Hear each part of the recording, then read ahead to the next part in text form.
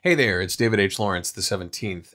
Today, I want to talk about something that I feel, number one, is going to be very controversial to some people. I hope not to you. I hope that you understand where I'm coming from on this.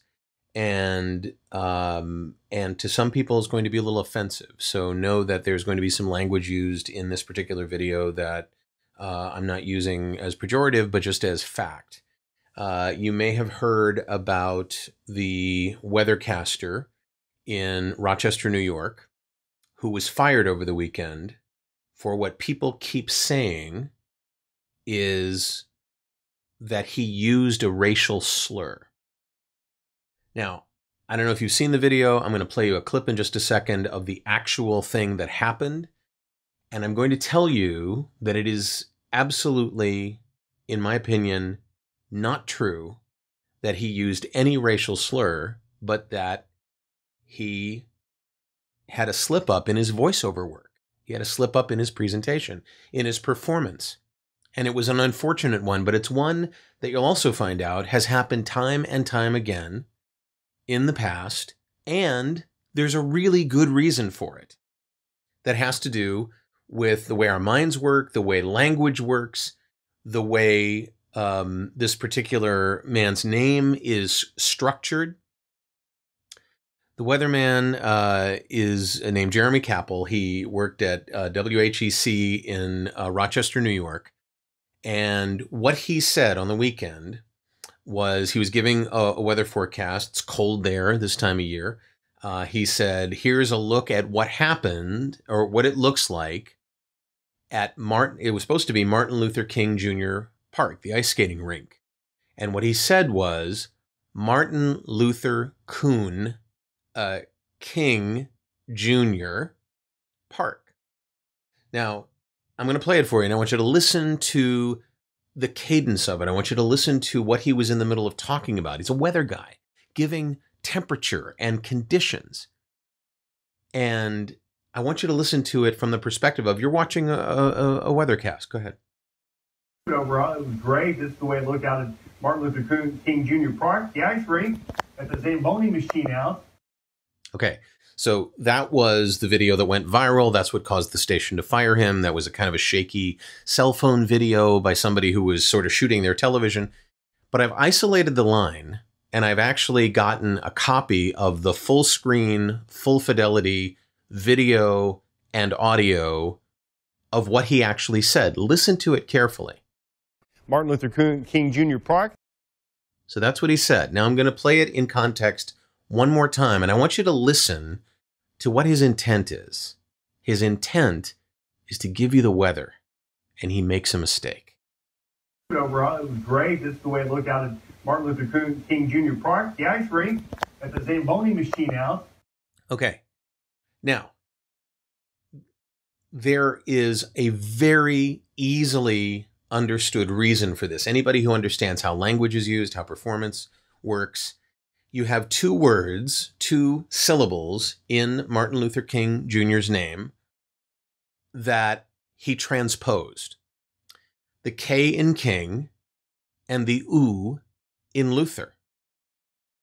Martin Luther King Jr., if he'd continued what he was saying before he caught himself, he would have said Martin Coon Ling or something like that. He had reversed the opening sound of one of the words, King, with the vowel sound of Luther, Ku, right?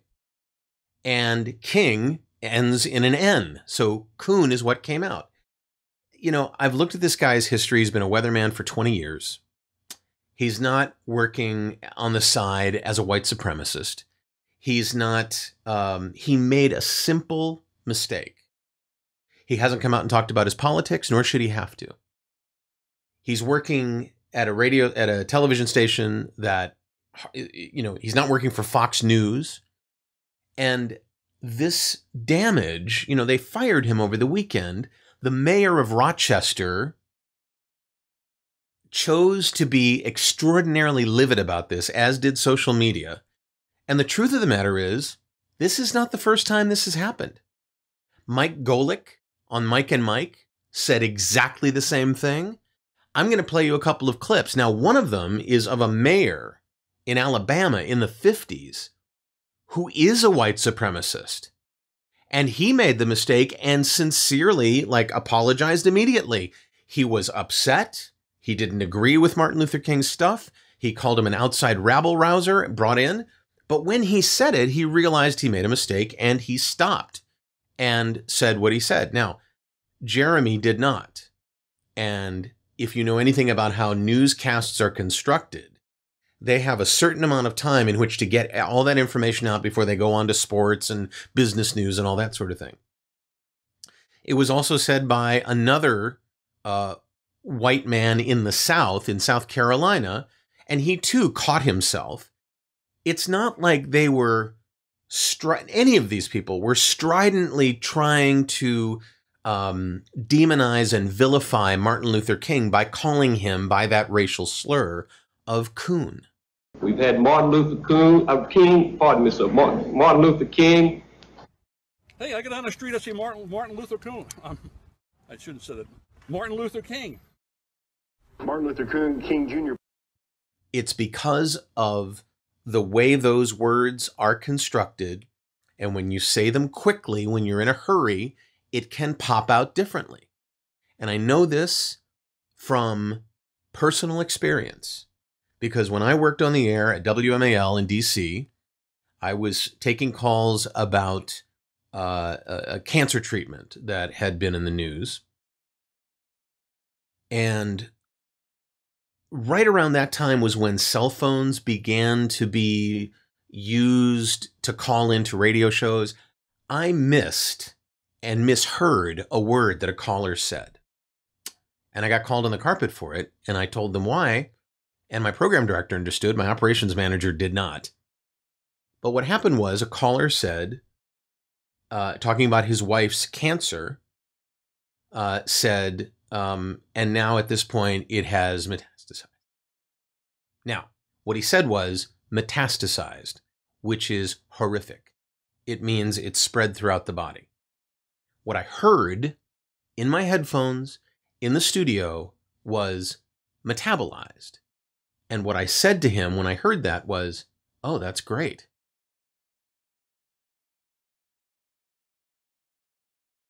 Listening back to the tape, and I was listening, you know, when you do a talk show, you're in 7-second delay. You're not really listening to what it sounds like on the air. You're listening to what's called the program chain. So it's before all of the high compression where you could hear everything.